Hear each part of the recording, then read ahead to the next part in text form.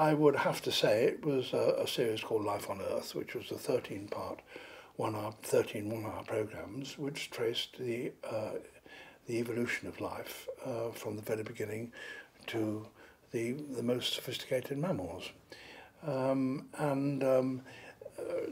That had a continuity, which I was very pleased with, and it presented a panorama of the variety of animal and plant life, not cutting too many corners. Of course, I mean, the totality of the natural world can't be encapsulated in 13 hours, but it was an attempt, and it was a serious attempt, and we didn't cut corners, so that we started with the very beginning of life, with invertebrates and in the sea.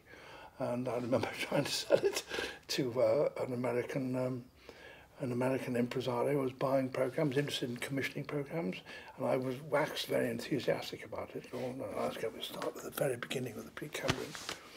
And he said, you mean the first of this 13-hour program series has 1 hour on green slime? And I said, yes, it does. It didn't impress him.